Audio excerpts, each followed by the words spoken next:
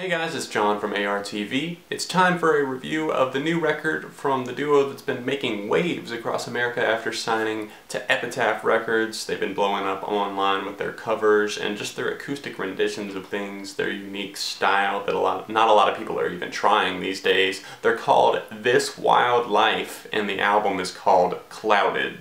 I've heard people talking about them for a little while now, and it got recommended to me to check out their record, and I decided to go ahead and do that. And my first impressions after hearing the track Concrete, I was actually pretty impressed. It opened up the record very strongly. I really liked the lyrical message on that one, and while throughout I won't say that their lyrics are the most inventive or creative things in the world, they do have a certain flow about them that just works with their sound. The acoustic feel and vibe that they bring is very unique these days. You don't see a whole lot of bands just straight up being acoustic and also at the same time gaining success. They have almost 100,000 fans on Facebook.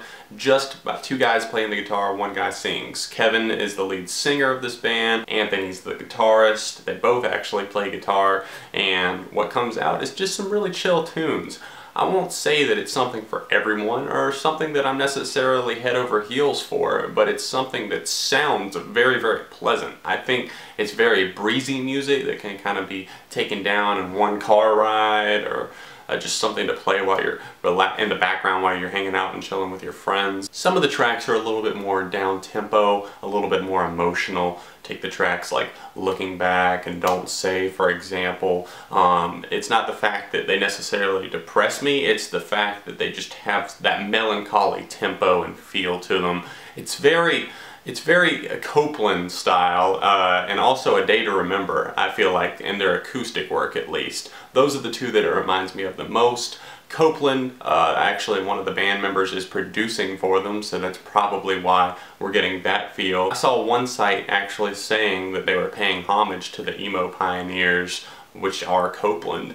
And I think that Copeland, while their sound has evolved very far over the years, I think that this is kind of where they started, and I'm really interested to see where This Wild Life ends up in the future. Now, some of my favorite songs on this record are the ones that have a little bit more of a positive and upbeat feel to them. Concrete, like I already mentioned. I think Over It is a very catchy and fun tune. It's not necessarily the most fun subject to talk about, but I think that they handled the track in a very positive way and kind of an almost sarcastic outlook on things. The track that I like the most on this LP, though, is the closer, and it's called 405. That one has some additional guitars in it. It just gets a lot more loud and in your face, kind of furious with the way the guitars are playing on that track. It sounds incredible. I would like to hear more of the duo's songs go in that direction. There is drumming on some of these tracks. Take Roots and Branches, for example. That's one where you can actually hear it. Some of the tracks are just straight acoustic, though, with not really much